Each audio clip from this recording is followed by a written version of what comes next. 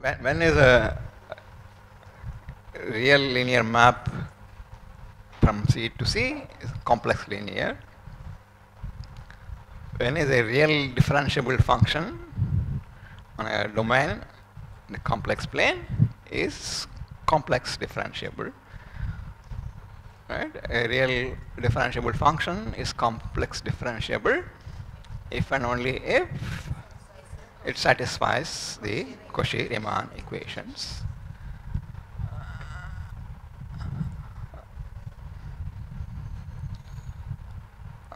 Of course, again, equivalent to saying that the real and imaginary parts have continuous first partial derivatives, again satisfying the Cauchy-Riemann equations. And then an analytic function was defined as a function which is differentiable at every point of the domain that we are looking at. Right? The simplest examples of analytic functions are the polynomials, which are analytic everywhere in the plane. So they are what are called entire functions. And then we have the rational functions, which are quotients of polynomials. These are not analytic everywhere because of the zeros of the denominator there. So except at the zeros of the denominator, a rational function is analytic everywhere in the plane. So it's again only a finite number of exceptional points, right? A polynomial has only finite number of roots. So a rational function is analytic in the whole plane minus a finite set. The most important examples of analytic functions are given by power series, right? So we take any power series, we saw that there are essentially three possibilities. It converges only at the center, right? If you are looking at a power series around point Z0, then it converges only at Z0. So this is the first possibility. This is a trivial case, not interesting. And the second case is where there is a finite positive number R such that the power series converges everywhere inside the disk of radius R with center at Z0. And moreover, the convergence is absolute and uniform on every closed disk inside that. Or if you like, you can also say inside any compact subset of that disk of radius R. Of course, the third possibility is that the radius of convergence is infinite, in which case the power series converges everywhere in the plane, and that gives rise to an entire function. Of course, that comes later because we proved after that. So the first result was any power series, there is an R such that the power series converges inside that disk of radius R and does not converge outside that disk. On the boundary, anything can happen. So this circle is called the circle of convergence. The radius of the circle is the radius of convergence.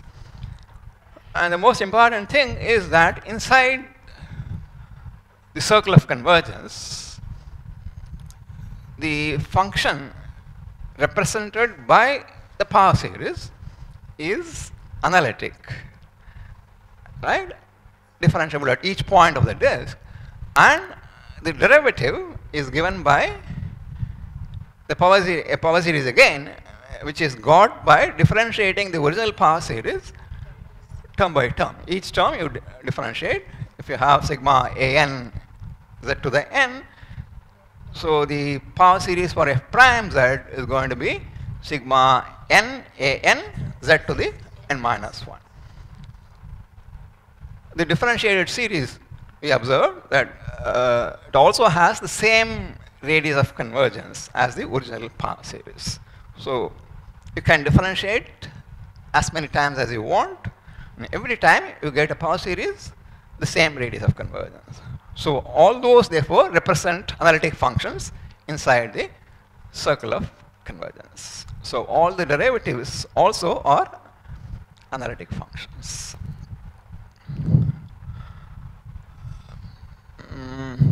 Yeah, that's all I think we did. Of course, as examples, we have the most important function of all, namely the exponential function, and then the sine and cosine function defined in terms of the exponential function.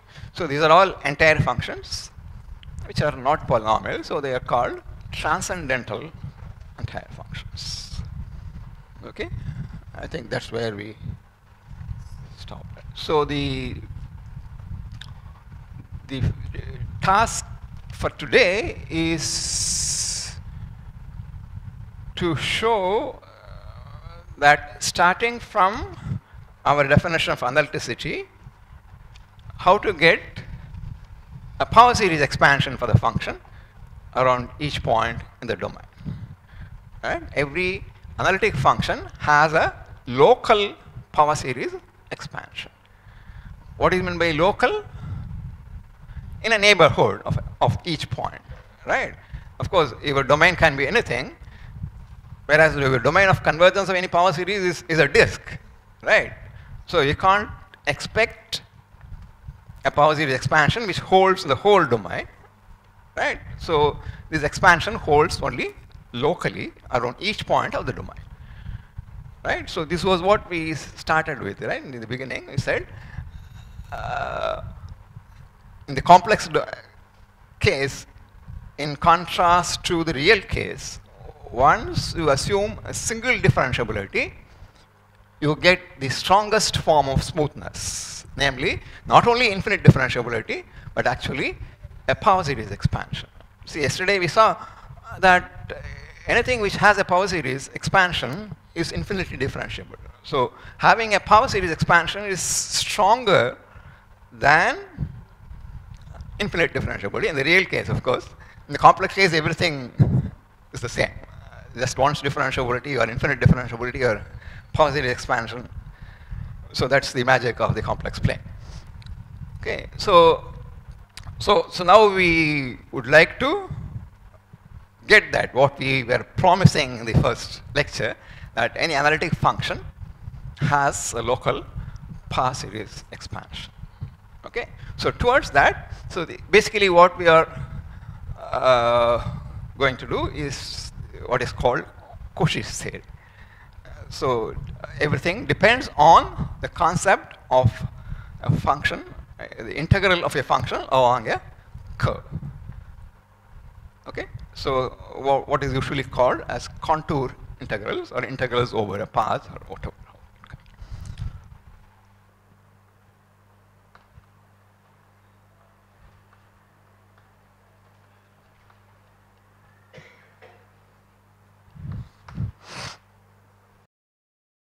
So if you have a function which is defined in a domain and you have a curve lying in the domain, so we want to talk about the integral of that function along that curve. But what is a curve? It's a function. We will at least stick to continuity. It's a continuous curve, if you want. A continuous curve is a continuous map from a closed interval into your domain, whatever domain you are looking at. A continuous curve in omega is a continuous map from a closed interval into omega. But then for our purposes, continuous curves are not good enough. For one, we are interested in differentiability of functions. Another problem is the length of the curve, whatever it means, right? A continuous curve may have infinite length. Of course, when you think of a curve, you don't think of the function, but the image, right? Image of the function in the domain. So you might have heard of space-filling curves, for example, or piano curves. So they are kind of pathological curves, but they are nevertheless continuous curves. They have infinite length. So there is a continuous function from the unit interval 0, 1 on to, for example, the unit square. So it fills every point of the unit square. So the length is obviously going to be infinite in that case. So we don't want to look at such curves for our purposes. So to start with, we will like curves which have finite length. These are what are called rectifiable curves. Actually, we are not going to discuss this also, but at least you should. So continuous curves.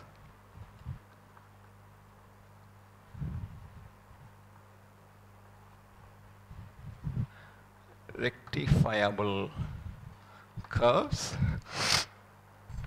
So what is a rectifiable curve? Essentially speaking, curves whose lengths are finite. But how do you define? Mathematically, have you heard of functions of bounded variation? So a rectifiable curve is a function of bounded variation. So what does it mean? See, geometrically, if you look at a curve, how do you get the length of the curve? You can approximate the curve by polygonal lines, right? Line segments, like that. So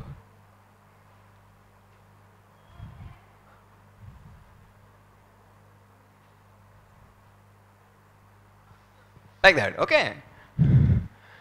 So you add up the lengths of all these line segments. So as you take finer and finer polygonal arcs like that, you are going to approximate the length of the curve, right? So basically, a function of bounded variation gives you that. Supremum over the lengths of all polygonal arcs with vertices on the curve is finite, right? So that means if alpha is a curve, you'll take a partition. So this is the interval on which alpha is defined, the curve is defined. If sum over all points of subdivision here, so alpha tj minus alpha tj minus 1, look at the sum of the absolute. So this is just the length of the line segment. If this is alpha tj minus 1, this is alpha tj, this is nothing but the length of that line segment there. Okay. So what the sum represents is the sum of the lengths of all those line segments that you have drawn. Supremum over all this, but what you take supremum over what? All possible partitions, all possible polygonal arcs like that, which translates into all possible partitions of the interval. Okay, so this supremum is finite. So this is, this supremum is called the length of the curve by definition. So this is the length of the curve. But we are going to be slightly more restrictive. We are not going to consider just rectifiable curves, but slightly more conditions, smoother curves. So for example, continuously differentiable curves. Alpha is differentiable and alpha prime is continuous. But there is a problem, right? In the sense that when you say differentiable, so for example, these polygonal arcs are not differentiable. At each corner, there is a problem of differentiability. Although continuity is there, but there is a problem of differentiability. So the most suitable class of curves for our purposes, what are called piecewise continuously differentiable functions. Meaning, you have the interval, so there is a subdivision of the interval, so that on each subinterval, the function is C1. At the endpoints, I mean the points of subdivision, you may not have differentiability, right? Just like these corners here. So the most suitable class of curves for our purposes are continuously differentiable curves. So that's what we will do. Okay? So all the curves that we are going to look at will be assumed to be piecewise continuously differentiable. Although, of course, much of the theory can be developed for rectifiable curves, but we need slightly more complicated proofs for various things. So, but for all our purposes, for purposes of complex analysis, this piecewise C1 will be good enough. So that's what we will stick to. Okay? So piecewise C1 curves. So all our curves will be assumed to be piecewise C1. C1, of course, means continuously differentiable. So you have a domain, you have a piecewise continuous, piecewise C1 curve in the domain. You want to integrate functions along such curves. Okay? So, of course, the integral can be defined without much problem for, say, continuous functions, for example. All our integrals that we are going to define are going to be Riemann integrals. So, no problem about integration. So, essentially, what we want to look at are what usually is written in this form. Fz dz over the curve C. So what is the meaning of this? How do you define this? Of course, C is assumed to be piecewise C1 for our purposes. So C is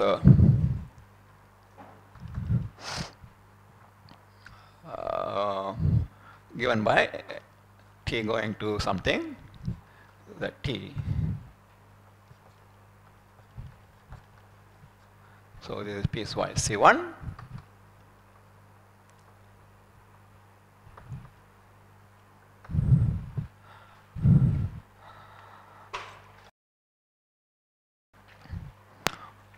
So of course, for this, it's enough if you assume f is continuity. F is continuous, right? You don't need analyticity or anything.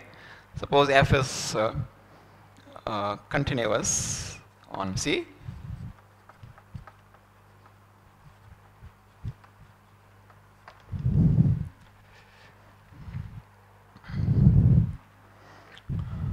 So C is a continuous curve in your domain omega. Okay.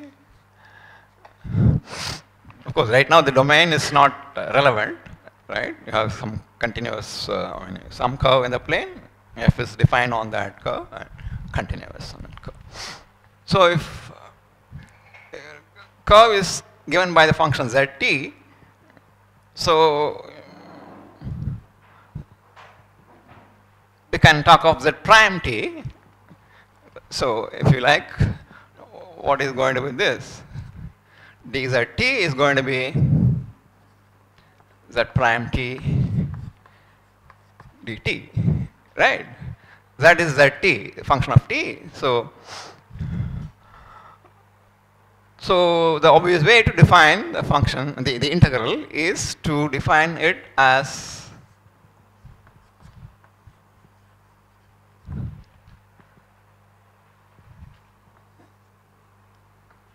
integral from a to b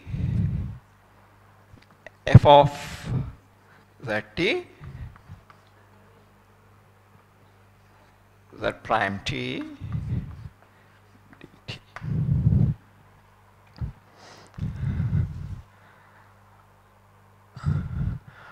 But again, you see, uh, Z prime is defined only on, I mean, not on the whole interval, but there are some points where it's not defined, but that doesn't matter as far as the integral is concerned, right? Even if your function has finite number of discontinuities, it's going to be Riemann integrable. Or if you like, so you can split the curve into parts, on each of which you receive one, right? And then add up. Integral over the whole thing is by definition integral over this plus integral over this plus integral over that, and so on, right? So either way, you can view this integral. So this is the Riemann integral, okay?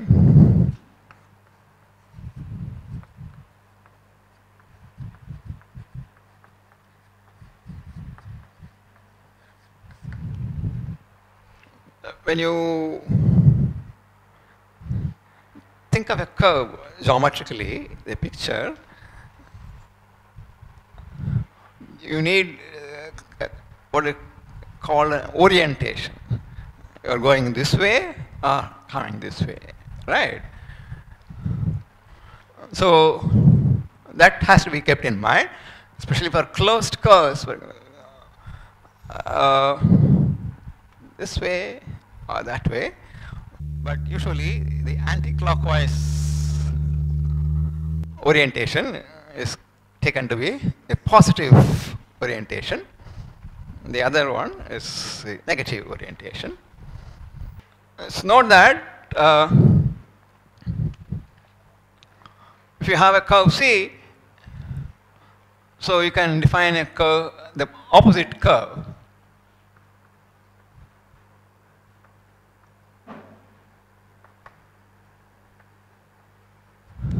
If C goes this way, minus C will go this way. But how do you define the function? So reflect everything about the origin. So minus C is going to be defined on minus B minus A into your domain by T going to minus ZT. No, sorry. Z of minus T. If T belongs to AB, if and only if minus T belongs to this. Okay? So if if C starts at A, not A, whatever, point alpha here, ends at B, beta, minus C will start at beta and end at A. Of course, the point Z of A is called the initial point. Z of B is called the terminal point or whatever.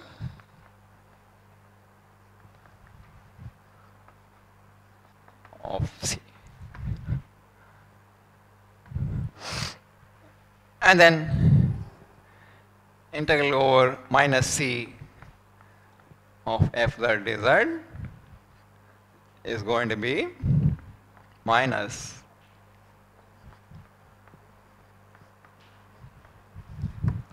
f z dz. That's from the definition. Of course, if you have that the initial point is same as the final point, then you get what is called a closed curve or a loop.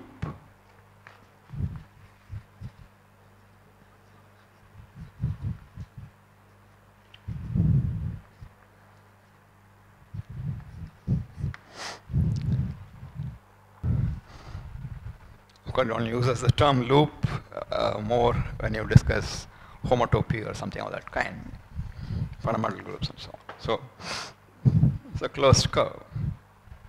It's essentially the most important fact of the whole business, whole of complex analysis, is that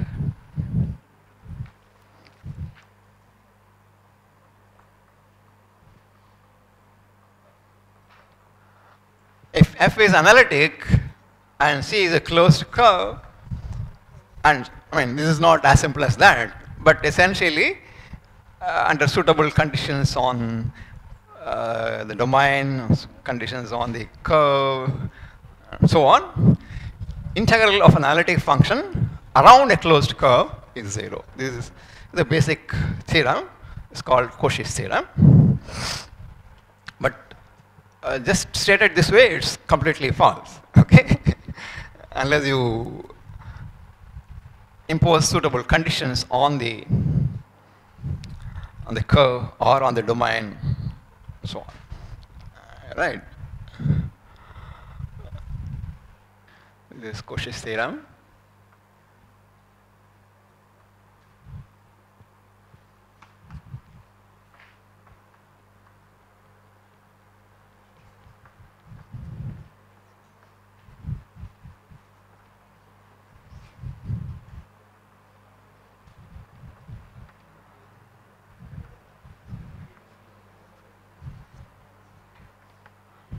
With suitable conditions, that is important, right? It's not a global statement without any qualification, right? You need really strong conditions on the curve or on the domain. So this is the most basic theorem. So we will come to that later, but let's now at least evaluate some of the simpler integrals, examples for integrating functions along contours. Okay.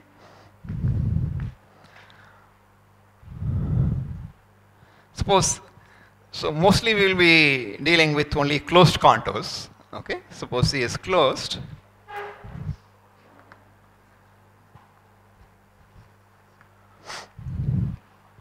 So general is a kind of blanket assumption. What about Z dz? So essentially, you see, so what is the proof for this?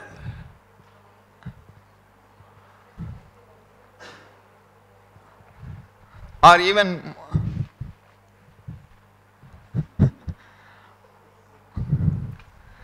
constant functions if you are integrating. Where do you get 0?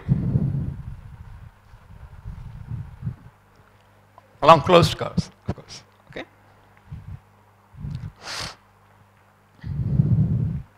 Of course, if you look at the definition, in this case it is trivial.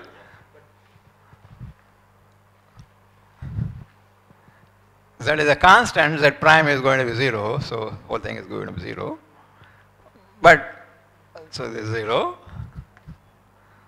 What about this?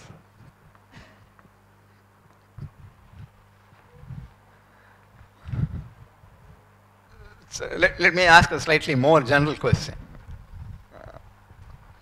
Suppose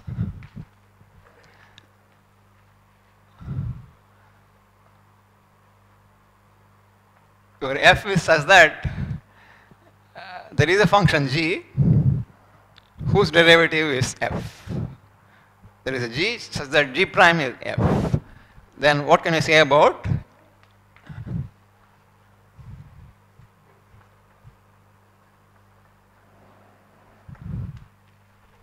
so this is going to be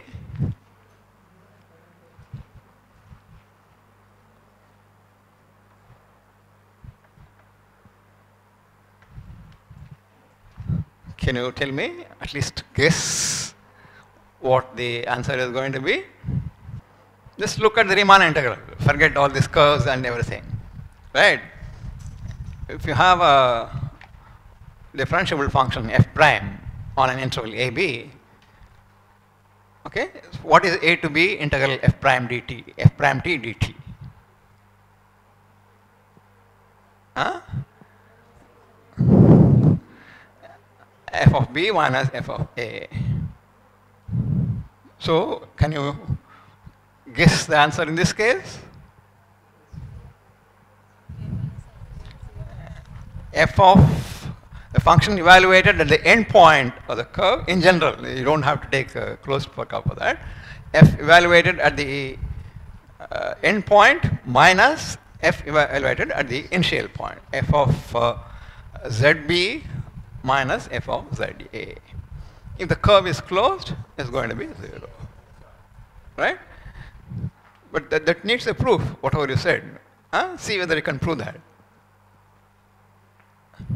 So this is going to be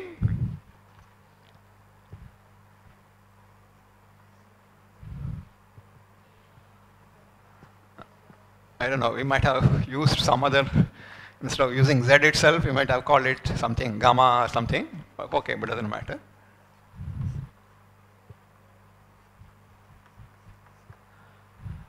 Is alpha and there's beta, let's say. So if C is closed,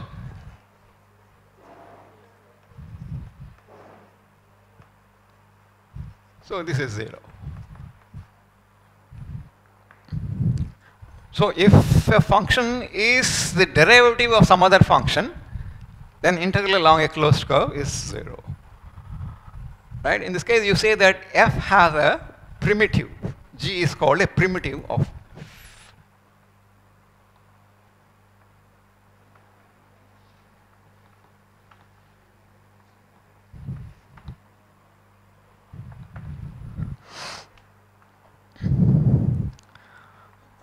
primitive means a function whose derivative is the given function. So a function which has a primitive, the integral is 0 along any closed curve. So that needs a proof, right? That's not an obvious thing from the definition, but it's not difficult either. Okay. So look at this case, for instance, now. The function z, it has a primitive, right? Obviously, namely, what is the primitive for z? Z square by 2. If you differentiate z square by 2, you are going to get z. So this is going to be 0. So more generally, powers of n. Which powers of z will have this property?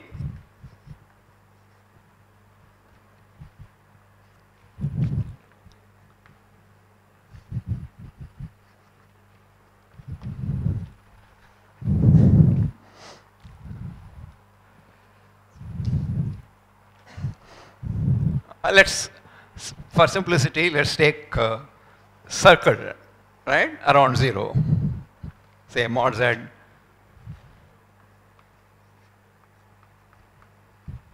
r. Center 0 and so in other words, what I'm asking is which powers of z are, have primitives? All powers, all positive powers. What about negative powers? 1 over z, for example, does it have a primitive? Log z is a tricky thing, complex logarithms.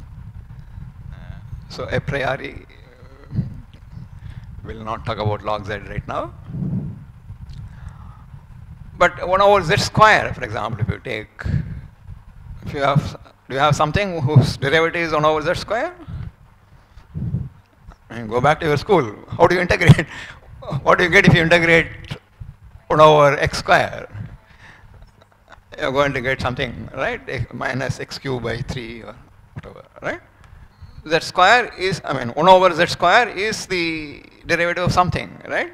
So all powers except minus 1, right? As long as n is not minus 1,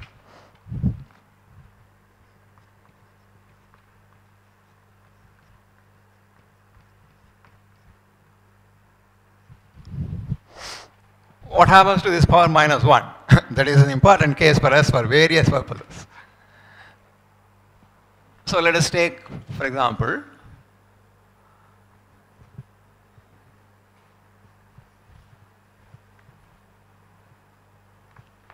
where C is the circle.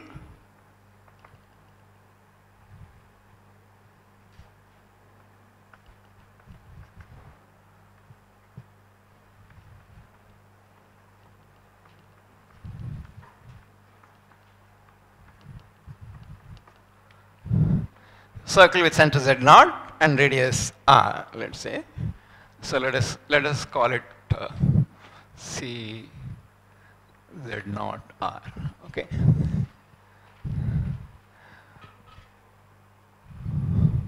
So what is this?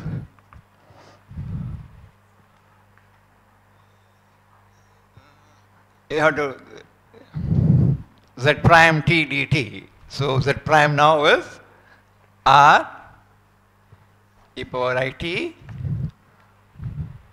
and then I. Z minus Z naught is REIT.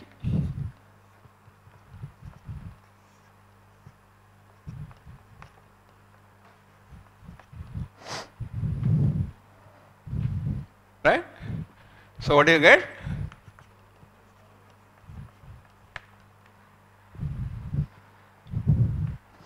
This 2 pi I is a very important number in complex analysis. It will appear everywhere, not only in complex analysis, even in Fourier analysis, it is going to appear everywhere.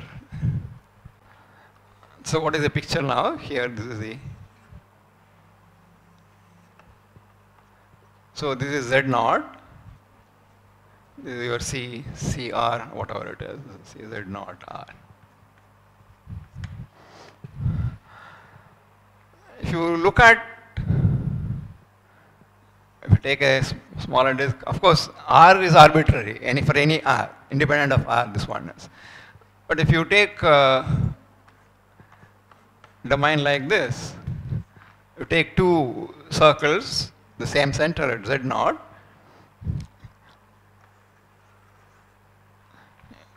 the function 1 over Z minus Z0 is analytic in this.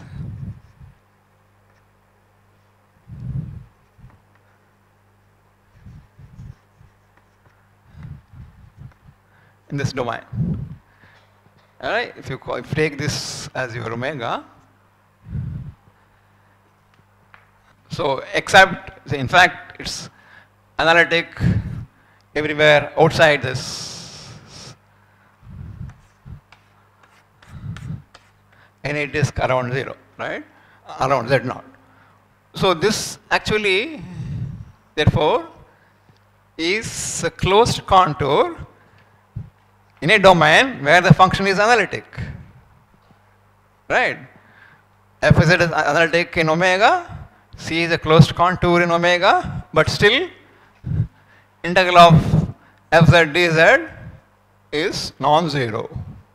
So you already see that this is not universally true, right? Without conditions on the domain or on the curve or anything, right?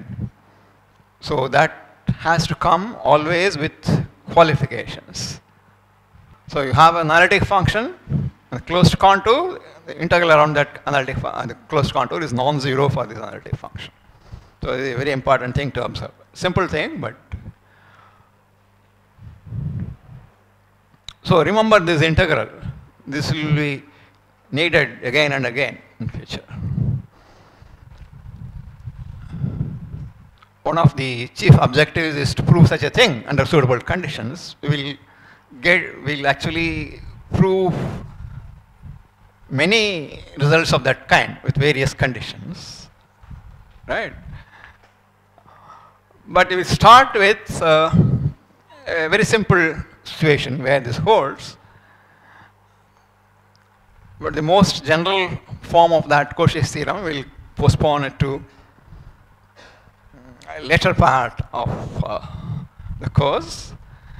We'll use a simple form of Cauchy's theorem to, first of all, to obtain whatever we said already, get a local power series expansion for analytic functions. So this is what is called you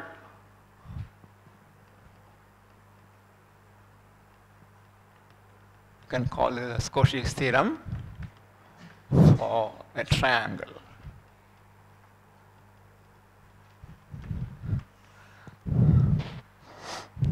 Or a rectangle you can take, doesn't matter. But a triangle in some ways is simpler.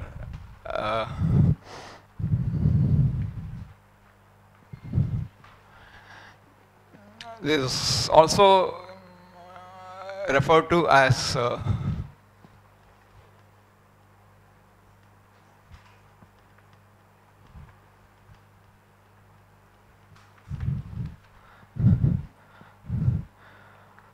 I mentioned Gusa yesterday. So he was the one who showed that in the definition of analyticity, assuming the continuity of the derivative is not needed, is superfluous. So for that, proof actually will use this. Actually, Gusa's lemma was the original Gusa lemma was for rectangles, but we'll do it for triangles because we have some advantages when you look at triangles in contrast to rectangles. So what does this say? When you take your closed curve to a triangle, the integral is 0 for any analytic function. Basically, that's what it is. Suppose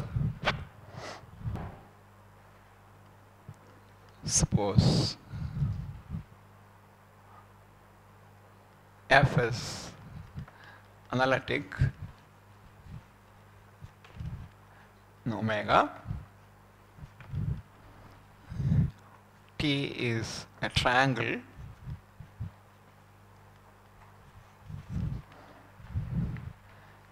in omega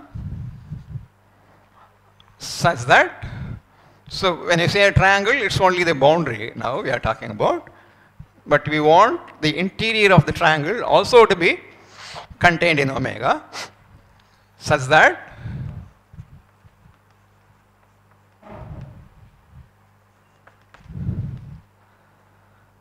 the triangular region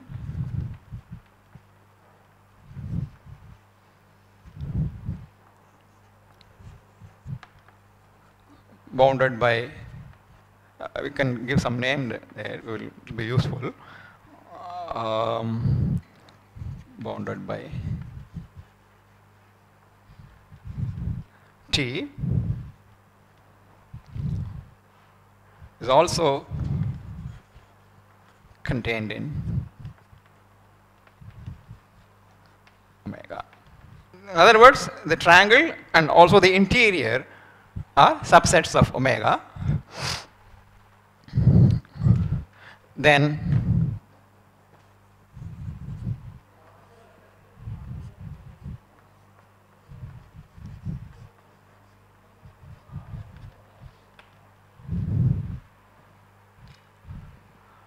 actually probably it's better stated, starting with this and then saying that for every function which is analytic on omega. This is true for any function which is analytic in omega. Okay? Okay, doesn't matter. But before we go into the proof of this, let us look at some things about integrals that we need. This will be needed repeatedly, so we need a bound for this integral.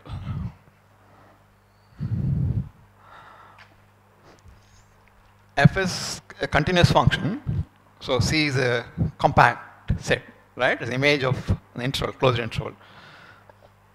So absolute value of F has a maximum on the curve C. So this is bounded by maximum on C of mod F. So we'll use this notation, convenient. Maximum of mod Fz as Z varies over C times the length of C. Oh, probably I didn't mention I mentioned rectifiable curves of finite length and so on. But we are looking at C1, piecewise C1 curves. These have finite length, right? In fact, the length is given by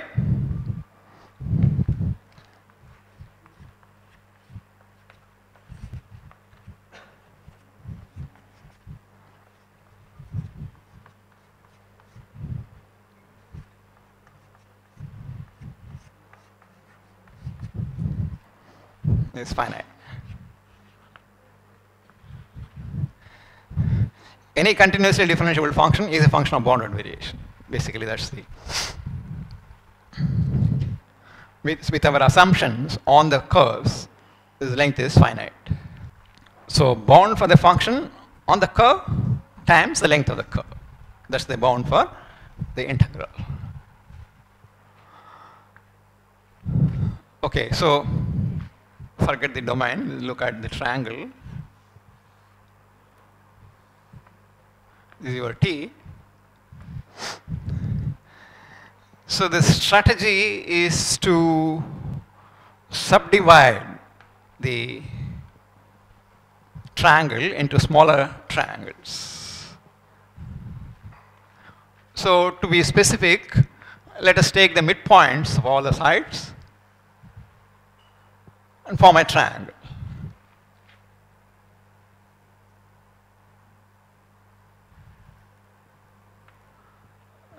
Right? So joining the midpoints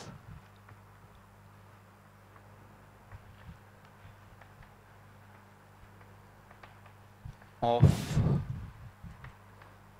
the sides of T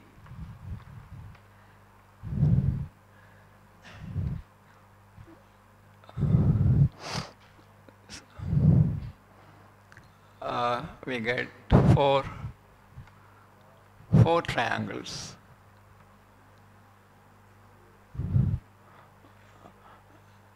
Let's call them as Tj.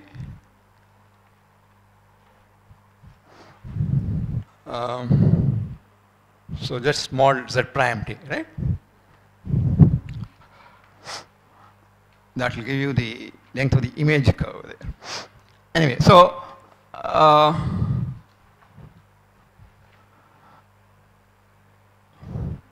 so you get four triangles now. So, right, you are going to integrate like this. You can also integrate along each smaller triangle.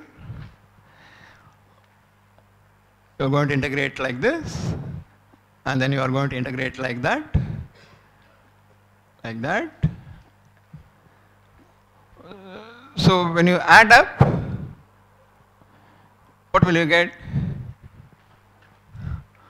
For example, if you take this one of these things, so this is a side of two of the triangles. When you integrate along this triangle, it's going to be oriented this way. When you integrate along this triangle, this is going to be oriented the other way, right? So integration along this plus integration along this will give you 0. One is negative of the other. So in other words, if you look at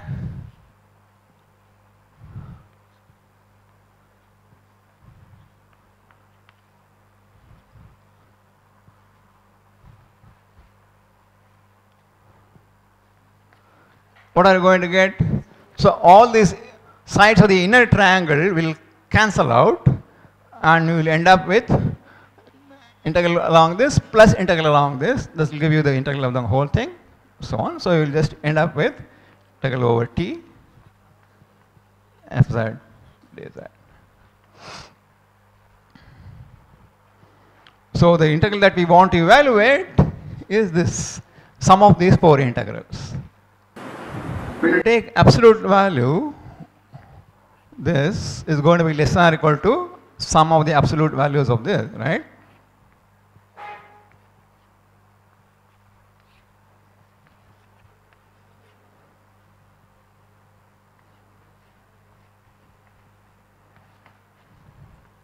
is what we are going to get.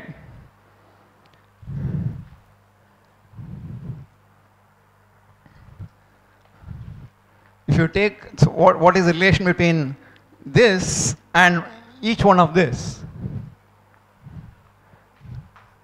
Want to compare?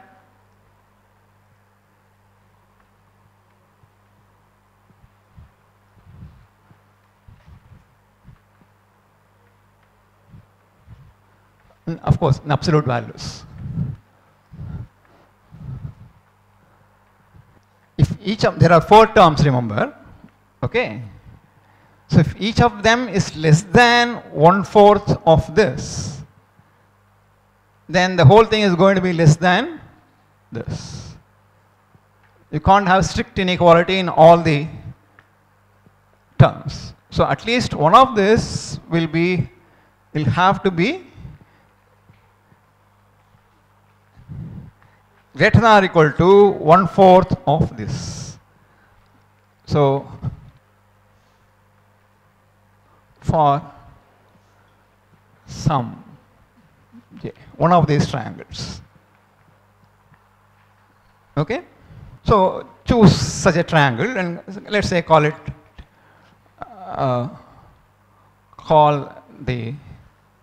such a Tj as T sub 1, let us say. What do you do now? Start with T1 and repeat the whole thing.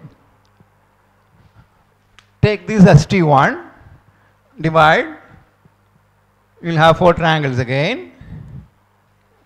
Integral over T1 will be equal to sum of the integral overs all this.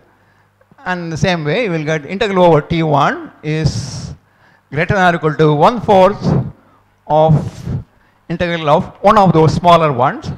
So call that as T2 and so on. Right? Also observe something about the lengths of these triangles. Length of T and length of these smaller triangles. What is the relation? We have taken the midpoints, so each of them is half the length of the size of the bigger triangle. So length is half the original triangle. Note that length of T1 is half of length of T. So proceed. So start with T1.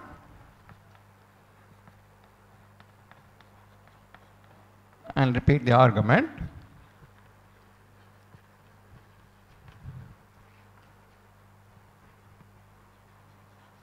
To get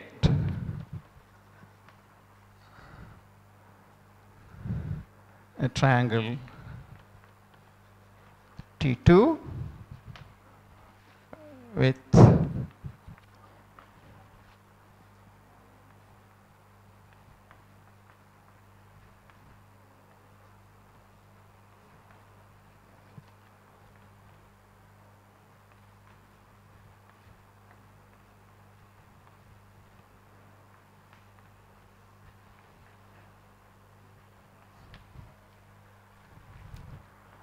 and of course the length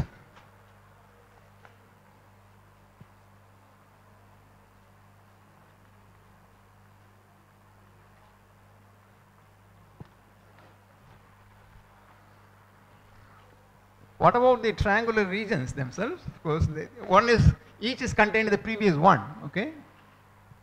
Note also that with obvious notation,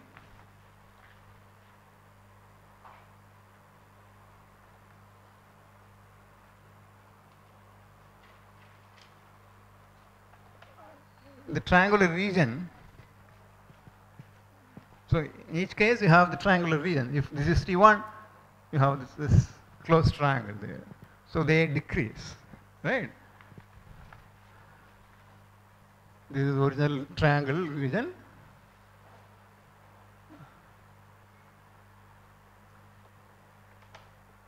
Right? Of course, now This delta 1 will be the triangular region bounded by T1 and so on, the obvious notation. So what do you get therefore? You get a sequence of triangles this way. So we get,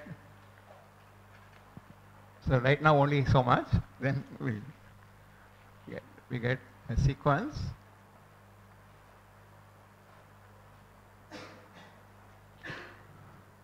Tn of triangles such that, okay, so delta n plus 1 contains delta n, length of Tn is half, or Tn plus 1 is half the length of Tn, and integral mod fz dz is equal to 1/4